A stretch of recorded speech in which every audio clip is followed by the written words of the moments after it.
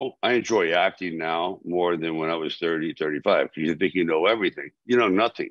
I think the soft spot in a man's head doesn't get hard till like about 41. Another long night of crime and violence. Some say it's only a matter of time before the city implodes.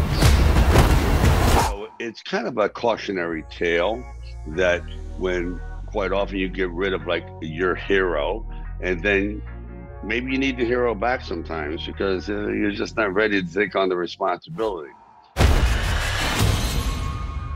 I think we're finished here. Go on, beat it. There's something so invigorating and infectious about this kid who's full of life, and he just wants to explode, and he wants you to help him, educate him, take him on this journey. So in a sense, he's winding the clock back for me. I was willing to go off into that sunset, bitter, crumble away, just become dust. He goes, no, come back. We need you, you fool. Come back. I found him. Samaritan. Samaritan died 25 years ago.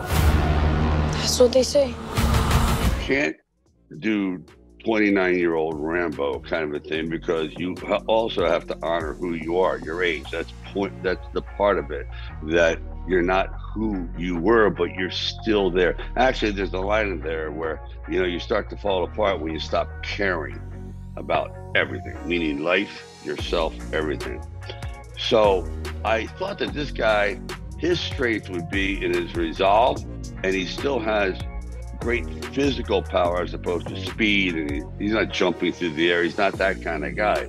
He's like a very, very, very powerful individual that is still sort of in the world of reality a little bit. He can't fly, he can't see through, walls or whatever.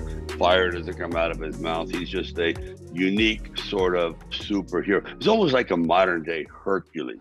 You think you live across from a superhero? Do you have a therapist, kid? Kid. Samaritan's dead. There has been a tremendous accomplishment by certain directors and certain companies in Marvel and DC that have really pushed the universe to the max. I mean, with everything that you could possibly imagine has been created. I always feel there's nothing quite as relatable as almost getting hit by a car or walking down a dark alley and what was that? There's a shadow coming behind you. That's very relatable. So what I'm trying to say in my awkward way is that we try to make the events and the danger plausible in a sense and identifiable, that could happen to you. It's something that's very tangible. It's not from another universe. It's right here in the streets. Samaritan cleaned up the streets. You mind your business, I'll mind mine. I don't believe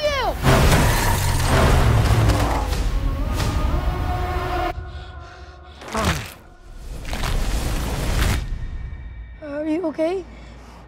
I'm cool. I think when I started, there was no real what I call action film. There were action beats, there were car chases, there's this and that, there'd be a fight. But I thought, wow, this is a genre that's really fascinating, where a real action film, you could turn the sound off and know what the story is, just through physical movement. So when I did Rambo, I literally said, how the first blood, turn the sound off, people will know what the story is. That's when I realized how important this genre could be.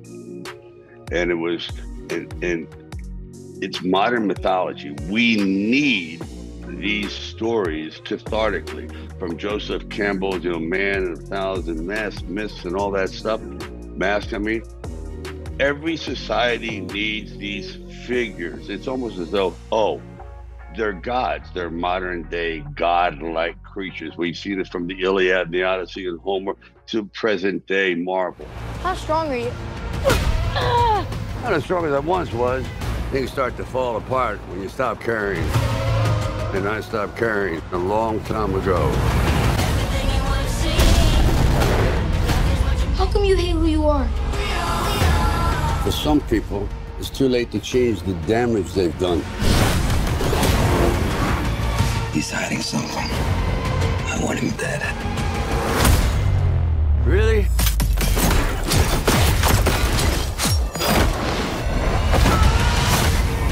The things you bury tend to haunt you. Why did you disappear?